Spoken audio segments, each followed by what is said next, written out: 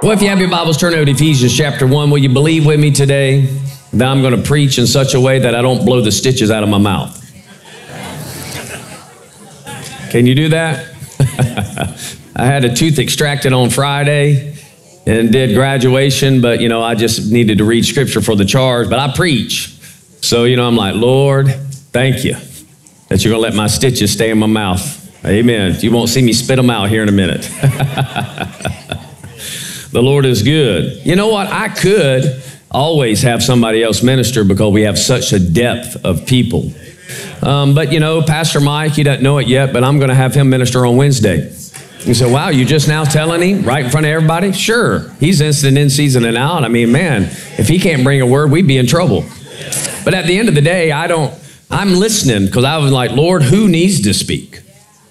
I as a pastor have this privilege, this really, I'm just kind of in awe that I have so many individuals that we could call up in a moment's notice that are well equipped to minister the word of God. Amen. And I'm just so thankful for that. So I mean, it's not like, okay, I got one person, my associate, they have to always do that, right? I don't have that issue. Amen. Praise the Lord. Everybody doing good? Yeah. All right. So with that being said, Pastor Mike, thank you. All right. Ephesians chapter 1.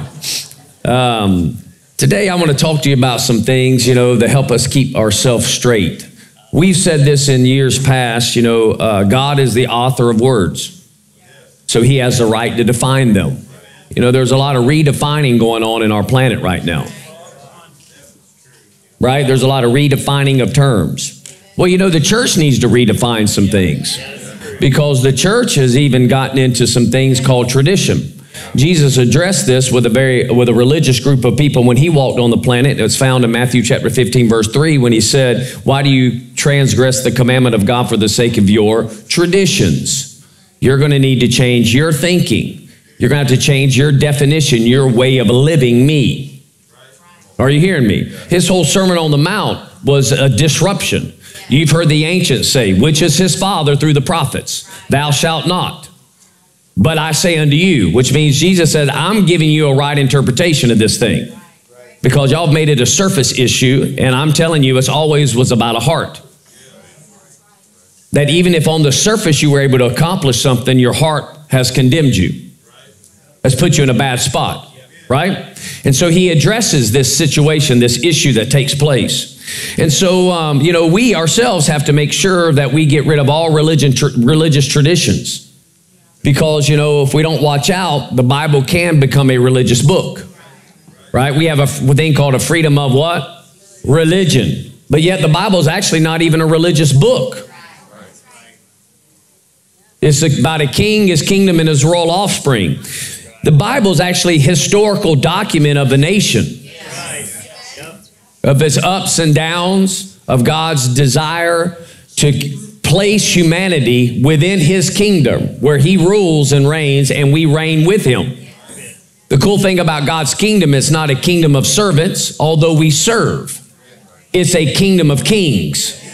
The Bible says he's the king of? Who are those kings? You are.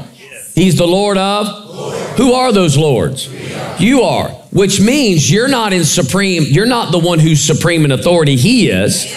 But you have the supreme authority of how to live your life. The devil can't make you do something. Sin can't make you do something. Once you've been redeemed, you have the authority to say no to sin. You're no longer subject to it because you've been delivered out of its power. Are you hearing me? We've been transferred out of the domain of darkness into the kingdom of his beloved Son. We would be pathetic species if we had to stay bound to our old ruler in a new kingdom. If we had to. But we don't.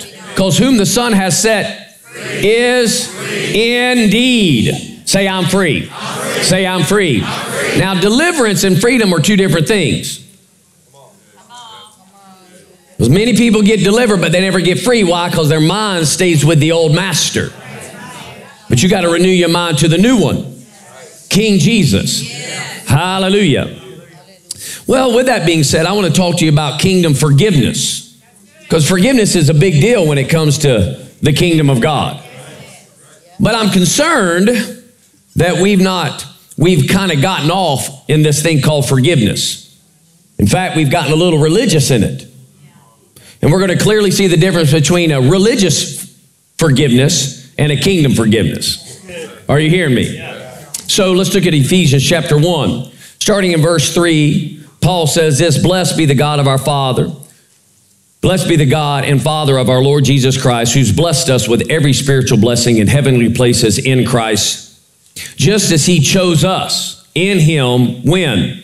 Before the foundation of the world, that we would be holy and blameless before him. In love, he predestined us to adoption as sons through Jesus Christ to himself, according to the kind intentions of his will, to the praise of the glory of his grace, which he freely bestowed on us in the beloved.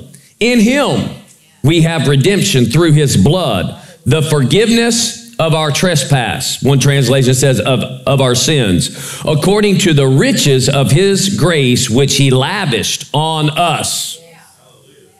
Which he lavished on us. Now, I want to take a moment here. I don't want to go too far in depth because I got quite a few scriptures this morning, which is not unusual for us. But I want to look at a few things. The first thing I want us to look at is verse 4, that he chose us in him before the foundations of the world. Now, just because you're chosen before something doesn't mean you'll walk in it. Are you hearing me? I'll give you another scripture that helps support this. God desires that all would come to repentance. That none would perish. That how many would perish? None. And that all, how many? All would come to repentance. Will all come to repentance? Will some perish? Will many actually perish? They actually will. So God has a desire. So before the foundations of the world, before he created the world, the United States, or the earth itself, okay? God already had an idea of how he wanted humanity. And he wanted them in Christ. He wanted them in a king's anointing. Because Christ means the king who will come and establish his kingdom and there'll be no end. Christ is the anointed one and his anointed. And that's what you do with kings. You anoint them. And Jesus was anointed.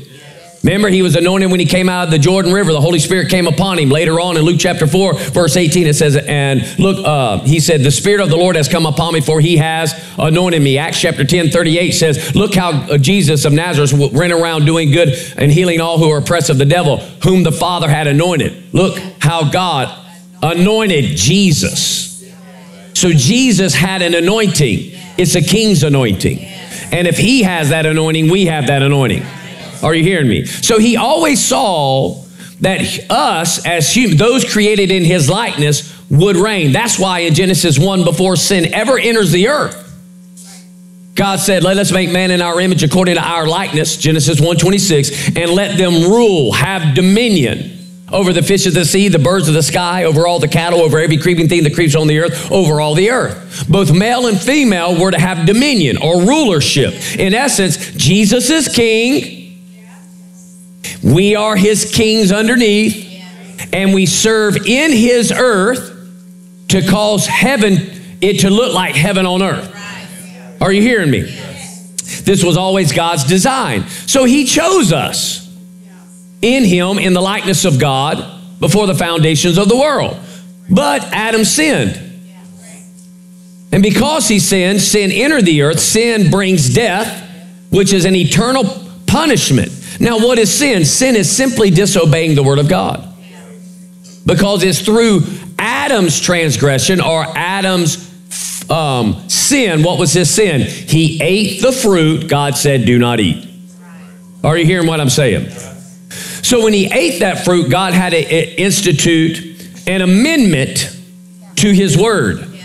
Because his word is in effect. If you eat the fruit, you what? Die. And is humanity still in a dead state today? A majority of them. So the only way they can come back to life is he had to send his own son. Are you hearing me? Because God is obligated to his word. He said, if you eat the fruit, the day you eat it, you'll die. Now, death has a wage. Because sin has a wage. Death is the wage of sin. So God has to pay for that. And only God could pay for it. Now, in order to pay for it, he can't use silver and gold. Because silver and gold cannot pay for your eternal security. Are you hearing what I'm saying? So you can't buy your way into heaven. You can't give your way into heaven. You can't do more good according to your estimation than bad and it work for God. God's not impressed with your giving. He's not impressed with your social work.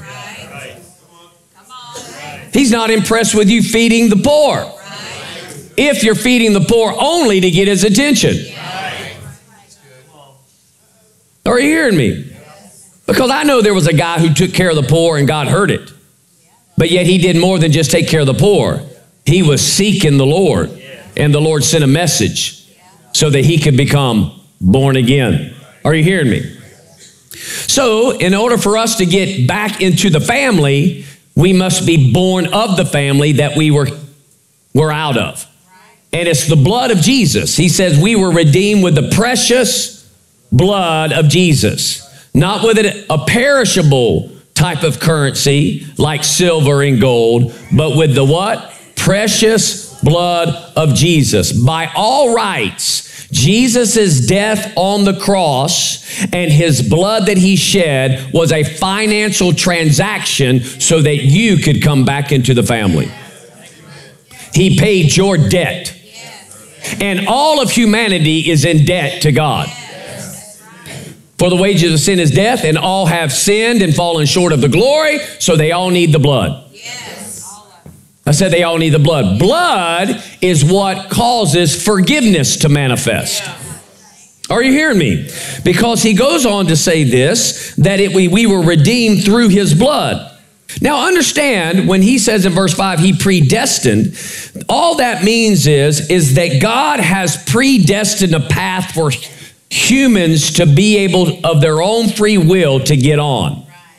There's a lot of false doctrine out there called predestination, meaning there are people who are already predestined to be in and there are those aren't. That's not true. Just because God knows who's getting in doesn't mean it's still not their will to get in. They have to choose, because if God says this group I'm going to keep, this group I'm not, and it's his choice, then he is not just. He's not just. He's just because he gives all of humanity the opportunity. This is the way. Come on, you know what the way is, right? Jesus said, I am the way, the truth, and the life. No one comes to the Father but through me. How do you get to him? You believe in your heart, confess with your mouth, Jesus is Lord of your life. But there's something that must take place in the believe. And that's what we need to key on today, because many people, know that God forgives. But how do you actually receive that forgiveness? All right. Let's go on. Matthew 26, 27 and 28. Matthew chapter 26, verse 27 and 28 says, and when he had taken a cup and given thanks, he gave it to them, saying, drink from it, all of you, for this is my blood of the covenant, which is poured out for many for the forgiveness of sin. Well, how many did he pour it out for? Many. How many are many? That's every person ever. That's every person ever. Yet, not every person ever will have forgiveness. Hallelujah. Although the blood is there for forgiveness. Now, we need to get this in context, because when we read this, we got to understand Jesus is doing something in a way that has already been done, but it's temporary. Jesus is not doing something that, oh, well, you know, we're going to do something new. Jesus is doing something that creates finality. We find this in Hebrews chapter 9. In Hebrews chapter 9, verse 22, it has to do with sacrifices of the old covenant and why they did sacrifices. And look what it says here. And according to the law, one may almost say all things are cleansed with blood, and without the shedding of blood, there is no. Now, you know what took place. The high priest would go in once a year and sprinkle the blood everywhere from a lamb that was without spot or wrinkle, an animal that had no defect, because that's a type and shadow of Jesus Christ, who was the man who knew no sin but became our sin. And every year they had to do this. Yet, throughout the year, there were other sacrifices based upon festivals, based upon knowingly sinning and not knowingly sinning, that needed to take place. Why? Because if the blood's not there, then forgiveness is not there. And every year, the high priest had to go on the Day of Atonement. For what purpose? To apply blood so the nation could remain in covenant with every year. Because every year, they were sinning. So another animal dies. Another animal dies. Another animal dies. Let's go on. It says this, therefore, it was necessary for the copies of the things in the heavens to be cleansed with these, but the heavenly things themselves with better sacrifices than these. Because you understand, the tabernacle or the holies of holies is a copy of what actually exists in heaven. This is why Moses couldn't build it according to his own design, because there's a copy in another world, in another realm. All right. For Christ did not enter a holy place made with hands, a mere copy of the true one, but into heaven itself, now to appear in the presence of God. How? For us. Nor was it that he would offer himself often, as the high priest entered the holy place year by year with blood that is not his own. Otherwise, he would have needed to suffer often since the foundation of the world. But now, once at the consummation of the ages, he has been made manifested to put away sin by the sacrifice of himself. And insomuch as it is appointed for men to die once, and after this comes the judgment, so Christ also, having been offered once to bear the sins of many. How many? And how many are many? That's everybody. Will appear a second time for salvation without reference to sin to those who eagerly await him. So you need to understand that the blood of Jesus still runs today. Which means there's no reason to have to sacrifice again for you, because blood is still flowing for anything you ever do.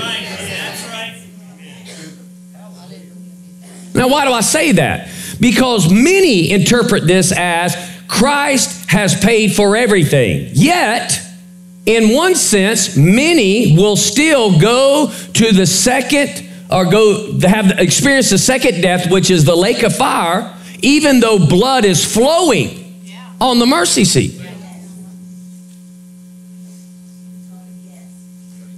Even though it's flowing. So unlike the old covenant, which again, in the old covenant, there was something that occurred that allowed that blood to take hold of the nation. And in the new covenant, the same thing. There is something that is required in order for that blood to take hold of your life. If you do not do what's required, although the blood's been applied, it doesn't apply to you, although it applies for you. Something can be applied for you, but yet not applied to you. Are you hearing what I'm saying? I can go to the bank and make a deposit for you, but unless you withdraw it, it does nothing for you. It doesn't bring your deliverance. It doesn't set you free. You're dying of cancer, and you need $12,000 to be able to do some medical treatment. I put in the account, $50 billion for you, because it's more than enough. But you won't go to the account to withdraw what I've already deposited. So you die in your cancer, not because it wasn't there. So you got to understand what Jesus has done. Yes, it's for the world, but it only applies to those within the world should they do what's required to receive it. Are you hearing me? Colossians chapter 1. Verse 9 through 14, for this reason, also since the day we heard of it, we have not ceased to pray for you, to ask that you may be filled with the knowledge of his will and all spiritual wisdom and understanding, so that you will walk in a manner worthy of the Lord, to please him in all respects, bearing fruit in every good work and increasing in the knowledge of God, strengthened with all power according to his glorious might, for the attaining of all steadfastness and patience, joyously giving thanks to the Father who has qualified. Who has what? Qualified us to share in the inheritance of the saints of life. For he rescued us from the domain of darkness and transferred us into the kingdom of his beloved Son, in whom we have redemption, the forgiveness of sin. So verse 12 tells us we're qualified. Guess what? If I deposited $50 billion in your account and you need 25,000 out, I've qualified you to go get it.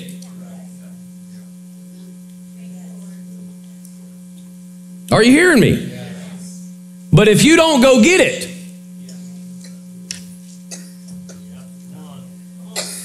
then you don't have what you're qualified for. Now this sounds semantics, but it's not. Because there are many people that are going to go to the lake of fire because they believe God's already forgiven them, yet they've not received it. Because has God provided forgiveness? Yes. Provision of forgiveness is not forgiveness. I'm going to say that again. Provision of forgiveness is not forgiveness. Because again, if the blood of Jesus, which we know has been poured out for all mankind's sin, and is that done? Is it finished? Is it on the mercy seat in heaven? And if that's all that was necessary, then we don't need to pray. We don't need to come to church. We shouldn't even witness. At this point, we have what is called the doctrine of inclusion. Christ has already done it all. We can't do anything. We're all going. There really isn't a hell anyway. Because we're all God's loving people. He's already forgiven us. He's paid the price with blood. Well, he has paid the price with blood. But there are still plenty of people that are living according to the devil and are children of the devil and are not getting in to the kingdom of heaven, the kingdom of God. They are not going to have eternal life with Christ. They will be cast into the lake of fire, which is the second death. They will be at the great white throne judgment, knowing that the account was paid in full. But they did not do what was required to receive. Didn't do it. Amen. So we don't want to create a false reality to the world in trying to be simple. I just want you to know God's already forgiven you. God has already provided forgiveness for you. So this is not an issue about what you've done. But if you want it, this is what you must do. That's how we should say this. Instead of saying, God's already forgiven you. Oh, he's already forgiven me? Yeah. It's like you've never done it. Wow, this is awesome. Well, why would you have to do anything different then? Jesus has provided forgiveness for everything you've done. He's done that. But if you'll do this, you can receive that forgiveness. And it'd be as if it never happened. Do you understand? Blood is running on the mercy seat, but God's still taking notes of your life. He's still taking notes. And he's taking notes for the believer and the unbeliever, for the saved and the lost. He is taking notes. I like to say it this way. God is the greatest micromanager. There's nothing you're doing that he's not recording. Why? Because he loves to reward. Now, the only problem is a reward can be bad. You can get a bad reward. You can be rewarded for bad things, which is death, separation, or, things that don't make it to his realm. Because the Bible says for us that are born again, when we go before the judgment seat of Christ, because again, thrones are in kingdoms, not religion. We need to leave fantasy land of Jesus and religion and know that Jesus is the soon coming king. Are you hearing me? He came as a king who died for the rest of the kings, for the nation, for the kingdom. And those who will call on his name can come back into his kingdom, have all the liberties that come with his kingdom when they do what's necessary to receive the forgiveness that has been laid out. Right. Yes. Amen. And when he does, he'll say, now I'm going to judge you according to this new life in me. Yes. Right. How well did you follow me? Come on. Yeah. Good. That's what my reward's on. That's why he said when you get before him, it could be wood, hay, and stubble. Right. Meaning you did something on the earth that somebody recognized, and it was really only for them. It wasn't for Jesus. They gave you honor, rewards, accolades. They clapped for you, standing ovation, but your heart was to do it so they would recognize you. When you stand before the Lord and said, yeah, I saw that moment. It was a selfish ambition. I get that. And you got that reward. There's nothing here. But now when you do it for him, man can applaud you, give you rewards, give you great honor, but it can also then translate up into his realm and says, man, not only did you get that, benefit, dinner where everybody, was talking all awesome and it was amazing, but the whole while you were just serving me, so I got some treasures I'm going to hand out as well. Amen. But then there's the great white throne. And all these individuals, it's not because forgiveness is not available. It's because they failed to do what the Bible says causes forgiveness to take place. Are you hearing me? Because I hear people all the time, well, you just need to forgive them. Well, what does that even mean then? Because has God not forgiven us? I mean, what did he say on the cross? Forgive them, Father, for they don't know what they do. Well, does that mean everybody's forgiven now? There's no responsibility on our end?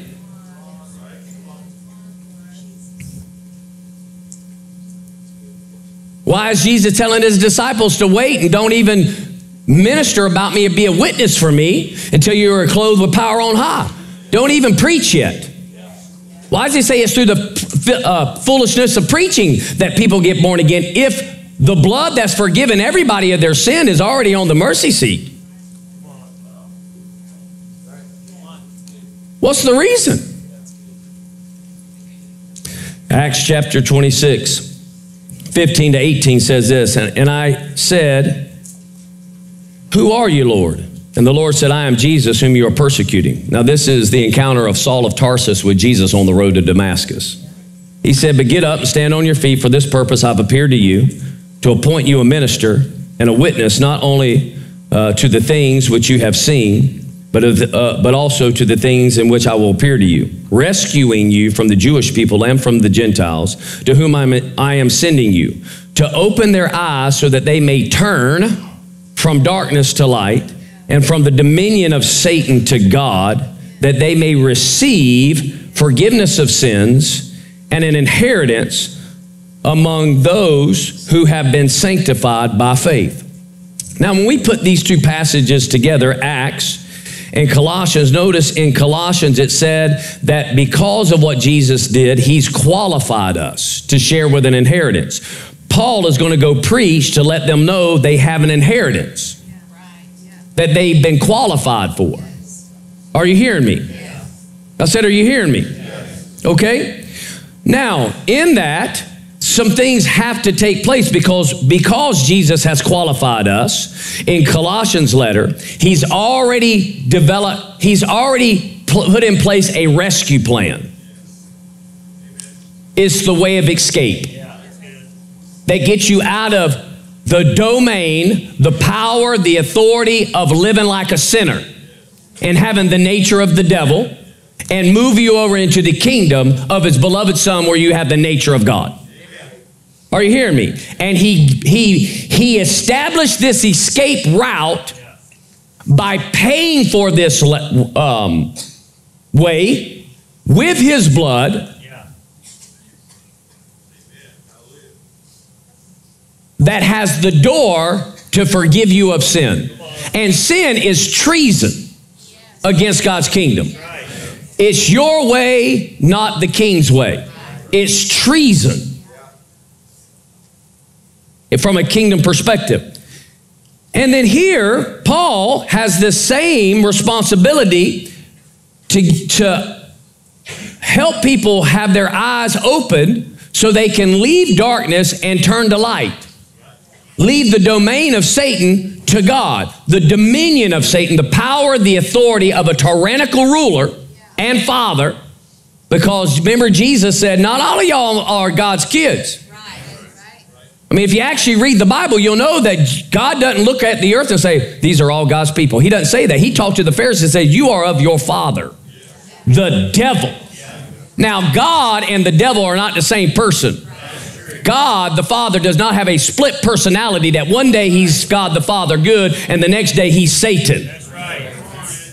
So Jesus is not confused when he's telling human beings, you're not godly and you're not of the God seed. You're not of my daddy. We're not in the same family.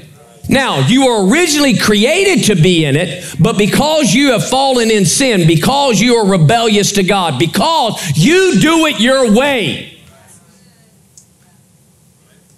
you are not in my household, and you are not of my father. He told them, he said, if you were of my father, you would accept me. But you're not.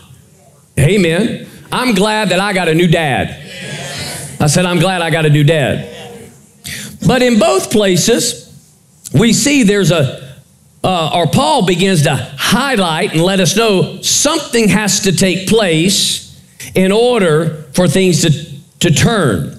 He said that they may turn, that they may turn. Now let me get in a little bit further and we'll see it even more in Acts chapter 10. In Acts chapter 10, starting in verse 34, this is Peter going to Cornelius' house. Okay, and we'll pick it up in verse 34. Opening his mouth, Peter said, I most certainly understand now that God is not one to show partiality. But in every nation, the man who fears him and does what is right is welcome to him. The word which he sent to the sons of Israel, preaching peace through Jesus Christ, he is Lord of all. You yourselves know the thing which took place throughout all Judea, starting from Galilee after the baptism which John proclaimed. And we're going to see what John proclaimed here in a minute. You know of Jesus of Nazareth, how God anointed him with the Holy Spirit and with power, and he went about doing good and healing all who were oppressed by the devil, for God was with him. We are witnesses of these things. He did both in the land of the Jews and in Jerusalem. They also put him to death by hanging him on a cross. God raised him up on the third day and granted that he become visible, not to all the people, but to witnesses who were chosen beforehand by God, that is, to us who ate and drank with him after he rose from the dead. And he ordered us to preach to the people and solemnly to testify that this is the one who has been appointed by God as judge of the living and so it's obvious that the blood he's put on the mercy seat in heaven, although it has the ability and the power to forgive every sin that was ever created by anyone, yet he will still judge dead people who do not receive that forgiveness. As far as Jesus is concerned, he could say, I've forgiven you. But what does that do for you? What does that do for you? Knowing that God's forgiving you does nothing for you if you do not do what's required to receive it. Now, I know religious minds start running right now, and that's why, because they don't want to take personal responsibility. And they actually like their worldly living. And so as a result of that, they feel comforted in their shallow explanation of the word that God did it. I couldn't have done anything. He's already forgiven me. And, I just go through life knowing that, Jesus paid it all. And man, when I am done, I would have done enough that, God's going to take me in. How could he deny me? Well, he'll deny you. I said, he'll deny you, although he paid for it all. Because you don't get in that way. I said, you don't get in that way. And the Bible doesn't teach that you get the forgiveness that way. Even though, by all rights, he's forgiven sin.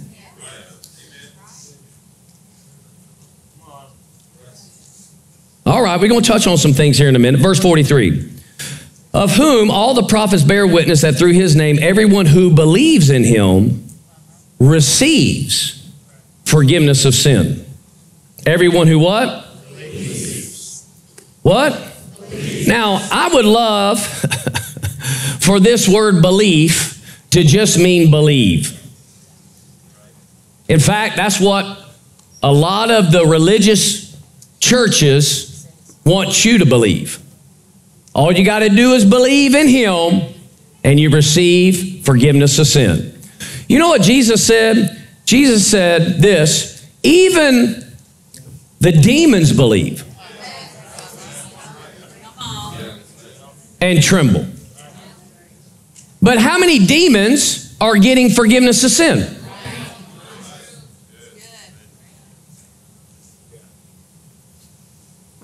So this can't be this, I believe Jesus came. I believe Jesus is a godly person. That doesn't give you forgiveness of sin.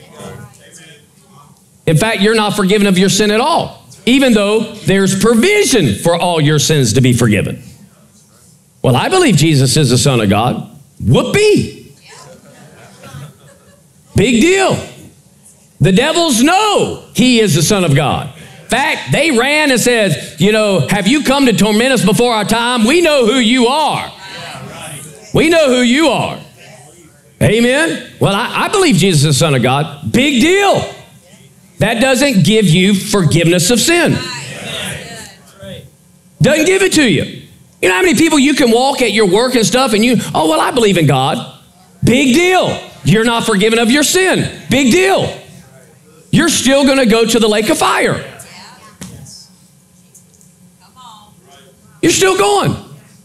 Believing there's a God means nothing. Believing that Jesus Christ is the Son of God doesn't mean anything. That is not what the Bible says, because the Bible is very clear of what it takes to receive. Paul lets them know, now listen, this thing hinges on what John has been preaching. Now, how did John preach? Turn over to Mark chapter 1, verse 4. John the Baptist appeared in the wilderness preaching a baptism of what? Repentance for the forgiveness of sin. John the Baptist appeared in the wilderness preaching a baptism of repentance. Why do you have to have repentance? It's for. Without repentance, there is no application to be able to receive what Jesus has already forgiven you. What he's already provided. Doesn't matter. He's already provided it. Doesn't matter. If you don't qualify through repentance. Now, repentance is not a religious word. Repentance means to change your thinking. It literally means side with my party. Y'all doing all right? Yes. Look at this, Matthew 1, chapter 3, verses 1 and 2. John the Baptist, now in the days of John the Baptist, came preaching in the wilderness of Judea, saying, repent, for the kingdom of heaven is at hand. That's how he said it. Mark lets us know it was a message of the baptism of repentance, and that's what in the Matthew gospel, he just led with repent. Change your thinking. Side with God's party. Yeah, right. When I mean party, it's not like come have a party. Right. It has implications of political or governmental party. Meaning you've been in a domain or a rulership that has kept you cut off from God and had you rebellious from God. But if you'll change the way you live, the way you think, the way you respond, the way you act, the way you lord it yourself and submit to his lordship. You got to change your thinking and come over to the kingdom. You got to submit your will to his will. It is no longer, you got to quit thinking, I got this, I can do this. You got to change that thinking. You can't do it without him. And you got to submit to him. And then when you submit to him, you can do whatever he says. Luke chapter 24, verses 46 to 47. And he said to them, this is written that the Christ would suffer and rise again from the dead on the third day, and that repentance for the forgiveness of sin would be proclaimed in his name to all the nations, beginning from Jerusalem. How in the world do we receive the forgiveness of sin? We must repent. Did Jesus himself not preach this? In Matthew 4:17, from that time Jesus began to preach and say, repent, for the kingdom of heaven is at hand. You can't live like this and expect that you've been forgiven. Okay.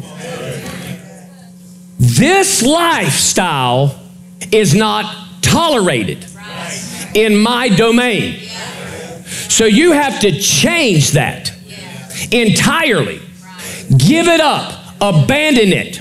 You have to denounce it and turn to my way and my way alone. And when you do that from your innermost being, you'll receive forgiveness. The blood can be applied. You cannot hang out over in the domain of darkness. Pull the blood of Jesus over on you here. Still live this way and expect when you die, wake up here. I'm going to pull it over here. God forgave me. He's already done. I couldn't do nothing. I'm still going to drink on the weekend. Still going to smoke on the weekend. Still going to whore on the weekend. Still going to backbite, still going to gossip. Well, that nature, that's all that nature can do. And you can't pull his blood over into this realm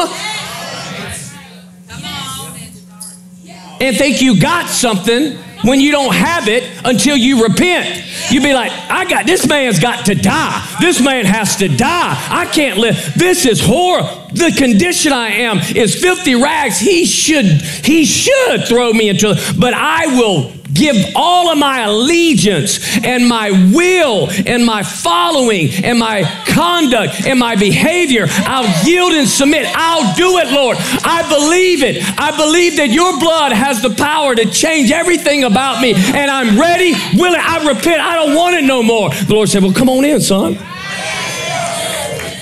Then our spirit man becomes new. The old is pressed out of our body. We become a new creature in Christ. Then the Holy Ghost comes and lives on the inside and said, now I'm going to clean your mind up, because people who've received forgiveness actually live a lifestyle of repentance. This is why John the Baptist rightly judged the Pharisees when he said, who do you think you are, escaping the wrath of God? You brought of vipers.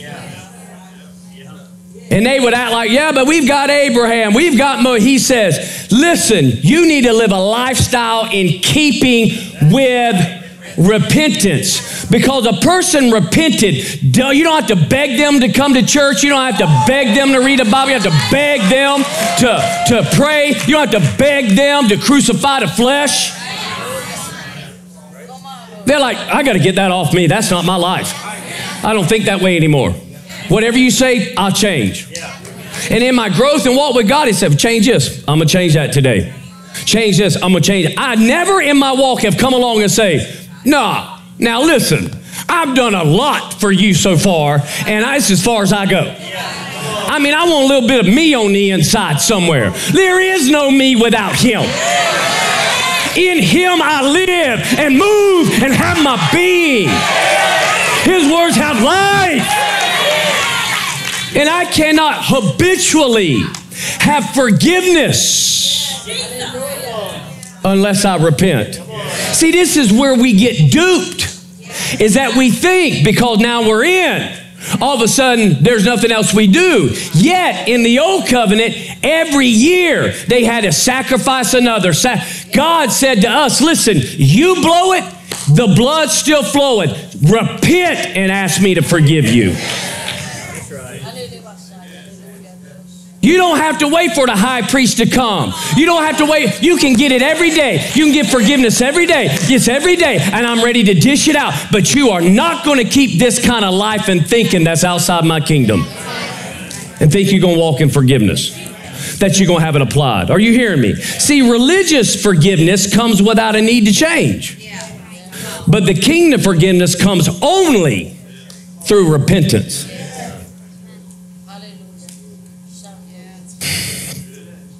You know what? Some churches are so stupid. They think, I'm talking, before certain things, that, if you weren't wearing a suit, like holiness is in a suit. I wear a suit because I like it. But it's gotten just as crazy thinking that you can't wear a suit anymore and identify with people. Because most are so laid back, wearing their pajamas,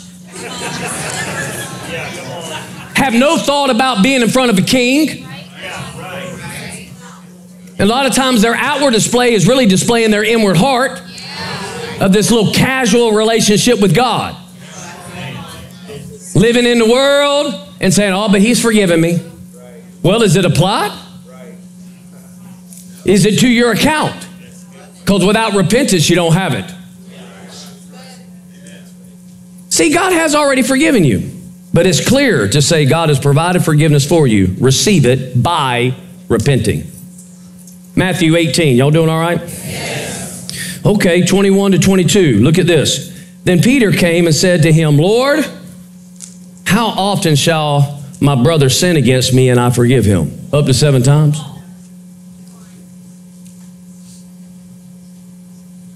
And Jesus said to him, do not say up to 7 times, but up to 70 times 7. Now, let's look at this, because when you read this, this is the problem. Make sure you always take what God's saying in context. Because again, what's the implication here? If we just read this scripture, then we take the one side that doesn't allow forgiveness to be applied.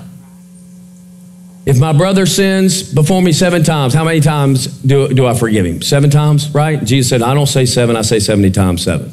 So again, all that the scripture says, that if your brother sins, well, he sinned against me. Well, I'll forgive him. And that's it, you're done. Well, I'll just forgive him. But Jesus says this somewhere else, and it reads differently. Are you hearing me? Let's look at it here in Luke chapter 17. Luke chapter 17, verse 3. He said, be on your guard. If your brother, what? What's the next 2 words? Oh, hallelujah. Say amen anyway. Well, God forgave them. He poured out his blood. I mean, they're in sin. I forgive them. And we walk away and act like, they're forgiven of what they've done wrong. No, it says if your brother sins, rebuke him. And if is a conditional statement. Now listen, you're not holding. You have ample provision. God forgave me, I'll forgive them. No problem with me. But yet they can't receive it if they don't repent. And if oh, y'all don't want to hear this. Fine, it's fine. Why? Because it's just too easy to be irresponsible. To stay in a watered down, sissy mamby-pamby. This is the reason why our world looks like, because again, we tolerate things that the king himself does not tolerate. And this is not being unmerciful. This is not being without compassion. This is not being long-suffering. This is not being impatient. This is being full of love. Hey, we're in another kingdom here now. And at the end of the day, some things need to change here. And if they don't change, the Bible says, take 2 or 3. And then they say, there can become conditions where you're like, I'd take this before the church. Then if they still won't repent, I'm going to treat you like you're not even a part of the church. And when you go on social media and say I ostracized you and I cut you off and I wasn't merciful to you, no, you didn't list all the times I came and asked you to change, repent, change, do what the word says, brought people around, was long-suffering, trying to help out, but now I'm obligated by the king to put you out. And love puts you out because love put Adam out of the garden. Let me smile. Yeah. I mean, the church has got to get a fear of the Lord again, this reverential awe that I want to live like God wants me to live. I want to do what God wants me to do. Oh, get dirty stuff off me. Oh my gosh, get that off me. I don't want to live that way. I don't want to think that way. I don't behave that way. That's disgusting. Now, let me see how much I can dabble over here and get away with it. And people sit thinking, well, I'm good with God. You ain't good with God if you're not repentant. And even if you're born again, you're not good with God. What you're doing is setting yourself up to go to the judgment seat and have absolutely no reward. Because you won't live a consistent life with the character of the Holy One that's on the inside of you because you failed. You failed to change your thinking on how you're going to handle this situation. You're going to do it your way. He said, listen, if he repents, forgive him. And if he sins against you 7 times a day and returns to you 7 times saying what? What's he saying? You know what he's not saying? Oh, forgive me. Will you forgive? I mean, again, you blowing. I'm going to ask, are you repenting? Has repentance taken place?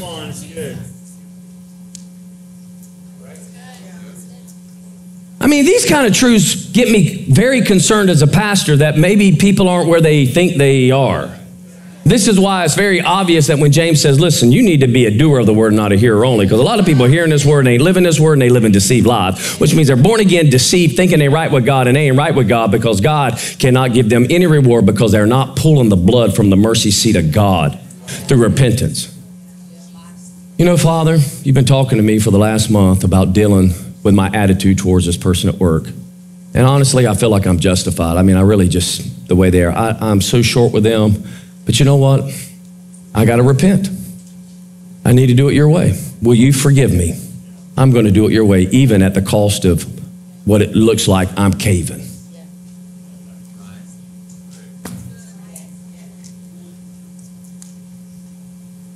I could give multiple examples of where people aren't repenting. And repenting is a big deal to God. It's a big deal.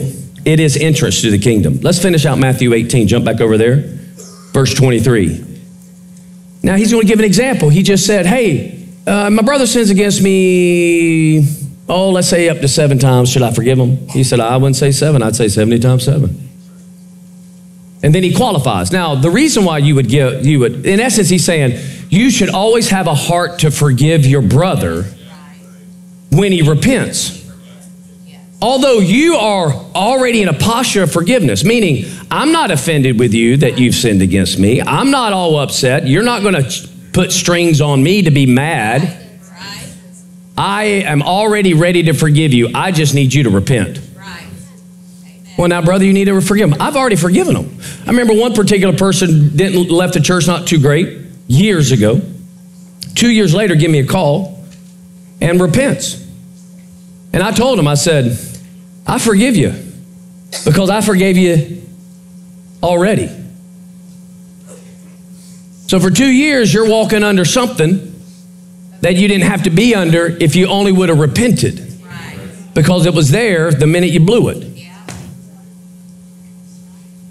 Same thing with God. The forgiveness is there the minute you blew it. How many born-again people are not coming to church? Because they're condemned with what they've done wrong. And the devil starts hounding them. There is no condemnation for those who are in Christ Jesus. But they begin to hound. And you know how you get rid of that? You repent. If you're truly repentant, you won't be beat up. That's right. That's right. You'll be guilt-free. Yes. Even though you know forgiveness is there. How can we have walked in such a great salvation and not stay connected to this? And that like some failure along the way, there's only one failure along the way for the believer, that there is no forgiveness, that God himself will not forgive, and that's blasphemy of the Holy Ghost. That isn't for lost people. That is for born-again people that qualify for that, and there's conditions that qualify you for that one. And by all rights, the Bible says you've openly trampled on the blood of Jesus as a result of blasphemy of the Holy Ghost. But the majority, I would say it's such a minute fraction that falls into the blasphemy of the Holy Ghost category. Most of it is just the believer's failure to know that the blood is on the mercy seat, and all I have to do is repent and be free from this guilt. How can you be carrying guilt if you know God's forgiven you? If you know that he's removed your sin as far as the east is from the west, yet you do something wrong, you feel guilty, you don't come to church. You don't talk to people, won't look people in the eye anymore. You avoid them. Because we're like, well, God forgave me. I'm going to do it, well, God forgave me. Well, you've not received it because you're still doing the same stuff you've been doing that makes you feel this way. And then you know it comes from the believer that even the lost use. Don't judge me. All right? Well, let me just give you a little biblical advice. Read it. Because the Bible actually gives saints the right to judge you. It's called judging your fruit. Now, I'm not judging your eternal destination. That I have no right. But I sure have the right to say, let me taste your fruit here. This is garbage. There's no love in that. There's no joy there. That fruit tastes so depressed. It was so bitter. You need to repent. You walk around here like Eeyore. Yeah, the Bible says the joy of the Lord's your. And then you're mad at me because I'm like, where's your joy? Don't tell me about. What's wrong with you? Repent. Repent. All we want is repent. All God wants is all us just to repent. I mean, quit getting all haughty. Like nobody in the room has never blown it. We've all blown it. But I'm telling you, you aren't free unless you repent. All right, verse 23. Coming off. How many times do I forgive him? 7 times? No, I'd say 70 times 7. He says, for this reason. For this reason. What reason? 70 times 7, you forgive your brother. If he comes to you and repents. If he comes to you and repents, you're going to forgive. For this reason, the kingdom of heaven may be compared to a king who wanted to settle accounts with his slaves. And when he had begun to settle them, one who owed him 10,000 talents was brought to him. But since he did not have the means to repay it, the Lord commanded him to be sold along with his wife and children, all that he had, and repayment be made. You say, now wait a minute, Pastor Earl, this has to do with money. Don't you understand your sin has to do with financial currency? You were redeemed. Redeemed means bought with a price. The Bible says that. You were bought with a price. You were redeemed not with perishable things like silver and gold, but with the precious blood. So in essence, you're this guy. You had a debt that you had no ability to repay. Okay, just so we're clear.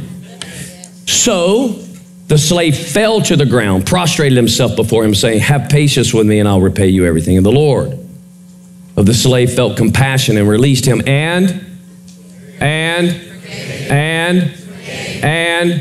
forgave him the debt. But, say but. Say but. But the slave went out and found one of his fellow slaves who owed him 100 denarii. Now he owed 10,000 talents.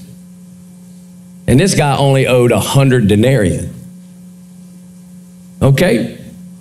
He seized him and began to choke him, saying, pay back what you owe. So his fellow slave fell to the ground, began to plead with him, saying, have patience with me and I'll repay you. But he's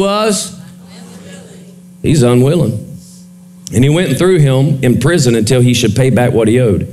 So when his fellow slaves saw what happened, they were deeply grieved and came and reported to their Lord all that happened. Then, summoning him, his Lord said, you wicked slave, what did I do? What did I do? Well, did he forgive him or not? Y'all don't want to hear this. Did he forgive him or not? Yes. When that slave left the presence of the Lord the first time, did he owe him 10,000 talents anymore? When he stands before him the second time, does he owe him 10,000 talents? Nope. I forgave you all the debt because you pleaded with me. Should you not also have had mercy on your slave in the same way? And the Lord, moved with anger, handed him over to the torturers until he should repay all. Now, what does he owe him now?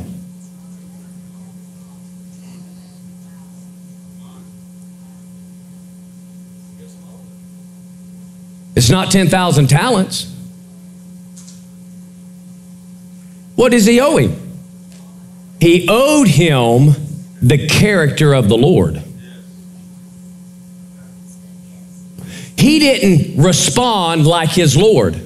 He didn't live a life in keeping with repentance and responded like his Lord.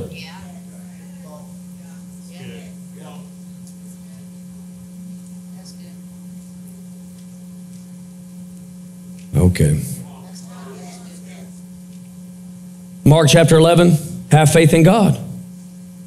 Speak to the mountain, cast into the sea, it's done. If you have the same faith of God, right? Okay. Same faith of God. Are you hearing me? If you have that, you can have the same faith of God. Verse 25. But if you got any issue with somebody, you need to go forgive them. Because if you don't forgive them, your Father in heaven. So the price of character is worth more than talents. Okay.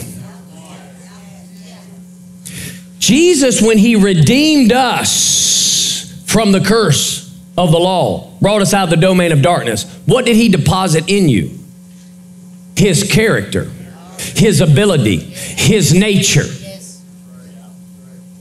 And that nature will repent and be like the Father. It's lifestyle. So you don't think you can be over here skipping around living like the devil way and don't think there's not a debt to settle. All right. I'm not talking about you lose your salvation the minute you blow it. I'm not saying that. What I am saying, the minute you blow it, there is a way for you to wash that guilt because you don't have to wait for the priest to come next year. There's plenty of blood rolling. He tells him, you're going to owe me all. In essence, it's as if you've fallen into a debt bigger than you can pay again. He said, my heavenly Father will also, oh, okay. Y'all doing all right? I mean, I want to finish. Boy, we've been really religiously taught a bunch of forgiveness, apparently. My heavenly Father. Who's heavenly Father? Who's my? Jesus. He is yours too, but Jesus is talking here. He said, my daddy will also do the same to you. Here's the condition. If you meet this condition, You don't want, my gosh. I didn't think I'd be plowing so hard in my own church. This is crazyville. My heavenly Father will do the same to you if you meet this condition, if each of you does not forgive his brother, where? From his heart.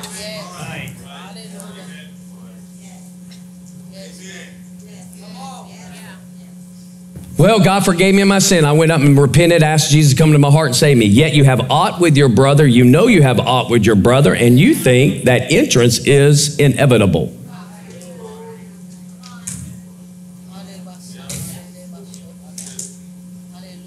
All the junk you've done? Seriously, all the garbage we did against God, all the sin that is rightly that we could have never paid in a lifetime, in a eternity. Can't do it. Think about this. This whole thing is about taking a person, putting them in prison to be tortured until the debt's paid. What happens when people fall into the lake of fire? Is it like vacation land, just warmer? Are they not going to be in torment? When will they pay that debt? Never. It's never going to happen. And here's someone who was forgiven of what their wrongdoing was to the crown, but yet because they wouldn't forgive their own, not showing the nature.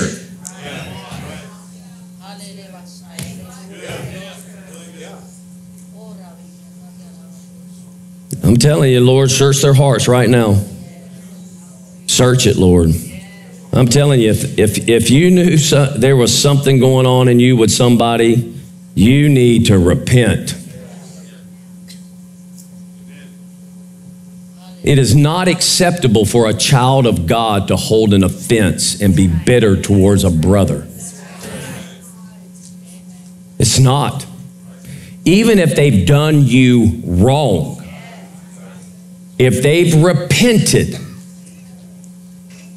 you have to treat them as if they've never done it to you personally. You can't bring it up at family meetings. Can't bring it up at work. You can't talk about it like it happened yesterday. And if you're entertaining someone who does that, you're just at fault. You should be saying, you need to shut your mouth about that because you understand they're under the blood. I mean, you ought to at least be a peacemaker. Okay, what? Have they repented? They asked you to, well, you know what? Why don't we go see them right now? Because at the end of the day, you need to be ever ready to forgive, which if you are, you wouldn't be talking about this. But now if they've actually come to you and say, I repent that I did that, then you should be talking about them equally as well, and you should be embracing them as if they never did it. Let's just be real. Get real, Pastor. I'm real. More real than you want right now, apparently. More real than you want. It's a wicked thing. It's a wicked thing to think that you're justified to hold someone to their account of failure. It's a wicked thing.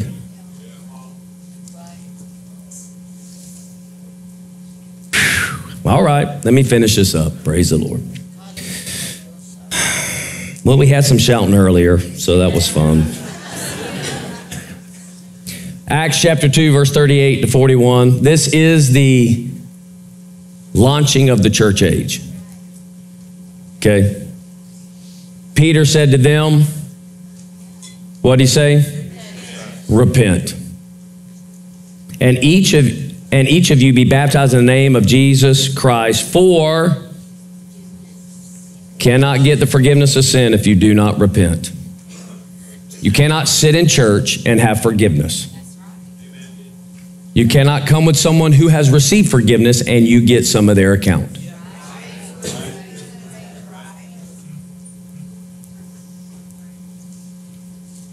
And you will receive the gift of the Holy Spirit, for the promise is for you and your children and all who are far off, as many as the Lord our God will call to himself. And with many other words, he solemnly testified and kept on exhorting them, be saved from this perverse generation. So then, those who received his word were baptized, and that day there were added about 3,000 souls. 3,000 people repented that day. Although there were more people in the crowd who knows forgiveness is available, but did not receive because they did not repent. I close with 1 John 1:9. This is probably one of our most popular YouTube ones. Share it anyway. If it was like, share it. Grab it, share it, put it on your Facebook, throw it out on your Instagram, push this one. You wouldn't want people to be going to hell because they falsely think they're forgiven and they've not actually accessed the account. If, condition, if we confess our sin, this is not to unbelievers. Paul is writing to brethren. He said, if we confess our sins, here's the thing, how do we know these are to the church and not to unbelievers? Because unbelievers could never confess all their sins. They have no idea how many things they've done wrong. They just know they've done wrong. Now, they can recall some recent things, more traumatic things. I get it. But at the end of the day, they're not recalling everything they've ever done. But a believer has capacity because the Holy Ghost lives and says, oh, whoa, wait, that ain't right. That's rebellion. That's rebellious right there. Stop that. You need to shut your mouth. You need to quit acting that way. Now, I got some fruit for you. Now you need to repent. You need to change the way you're handling the situation right now. You need to just shut your mouth. Shut your mouth. Be quick to hear, slow to shut up. Shut up, shutting up. Some of you need to shut up, shutting up. All right. If we confess our sins, he is, what is he? Faithful and righteous to. Why? Because the blood's there already. You can boldly go before the throne of grace anytime you want to and have help in your time of need. And man, when we aren't doing right, we need to repent and get forgiveness. To forgive us of our sins and cleanse us from all unrighteousness is not a religious word. It is doing that which is against what the governing authority says. And God says, don't talk to your wife like that. You need to stop and go, honey, I repent. First, Father, I repent. I should not have said that to my wife. Forgive me. Oh, I received it. I got it. Honey, I repent. Please forgive me. Now, whether she accepts my repentance or not is not on me. But I'm definitely putting her in a position, and vice versa, that I need to demonstrate what my Heavenly Father freely did for me. And this is why we don't have problems. Because when problems come, we repent and get it under the blood. Because we know I don't have a right to be angry. I can't take this personal. At the end of the day, God forgave me. I'm not going to do it. I'm not going to do that. I'm going to repent. I'm going to do it God's way.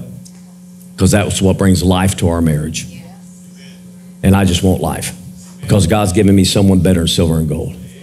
And I'm not going to forfeit that. I'll just repent. So flesh, shut up. Hallelujah. Say amen anyway. But yet, you know what people do? You have to forgive me. I don't have to forgive you till you repent. This ain't a question about my forgiveness. The question is about your repentance. You hear what I'm saying? Next time someone put, well, you just need to forgive them. Well, they'll receive it once they repent.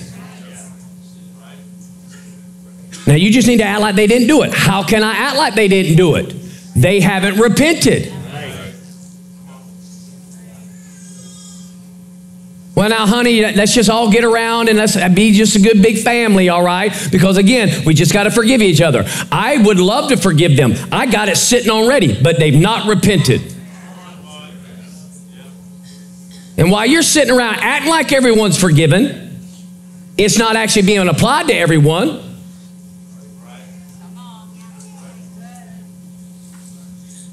So there are many people at your work that you have an overflow of forgiveness, but they're not repenting.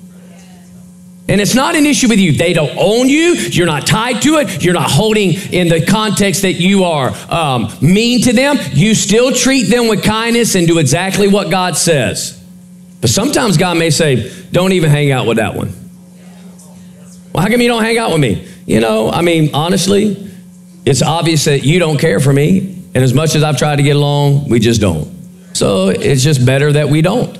And that's not because, oh, well, I thought you were a Christian. I am, and that's what I've been instructed by the king, because you won't repent.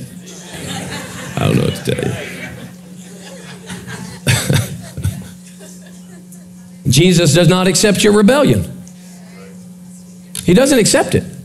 He doesn't accept you as you are. The Lord just accepts you as you are. No, he won't. He accepts you at your repentance. I'm going to say that again. He does not accept you as you are. He accepts you at your repentance. Your acknowledgement, my junk's off. I'm getting under your way. Let's pray. Father, with every head bowed and every eye closed, no one's looking around. You don't get there any other way but through repentance. So I'm going to be crystal clear. If you have never acknowledged that Jesus Christ is the Son of God, literally, not a good man, not a prophet, I mean literally God in the flesh, who came to the earth, born of a Virgin Mary, because the Holy Ghost got her pregnant. He lived a perfect sinless life, never disobeyed God, yet took on all of your wrongdoing, died on a cross because that was the instrument for execution, freely gave up his life for your rebellion, went to the grave for 3 days on your behalf, and by the power of the Holy Ghost raised him from the dead. Then he took his own blood that was poured and put it on the mercy seat in heaven. And that if you will believe that and then confess, and this is repentance, you are Lord. You are supreme in authority. It's not my way. It is only your way. And I must do it your way because I've been doing it my way and I want you to accept me the way I do it. If that's you, you're going to hell. You're going to hell if you have not repented. You're going to hell. You're going to be eternally judged, thrown into the lake of fire. You're going to stand before God and say, Lord, didn't I give this person that? And didn't I do this? And didn't I, pray this prayer, with beads? And didn't I, give to the church here? And didn't I give to this organization here? And the Lord's like, depart from me, I never knew you. Because your life was not mine. You had religion. Aren't I good enough? I mean, ain't I doing enough? It costs you your life. And the one you have is not good and you know it. But the one he wants to give you is amazing. It's so amazing, it should compel you at the sensing in your spirit, I'm running down there, man, I'm going to do it. You'll be free from it all. You'll get free from gossip, backbiting. You'll get free from condemnation. You'll get free from guilt. You'll get free from anything you've ever done wrong. You'll get free from it all because he'll set you free because his blood will actually be applied to your life. He'll turn it all around. But you must willfully say, I'm giving my whole life to Jesus. He is supreme in authority, and I follow him the rest of my days.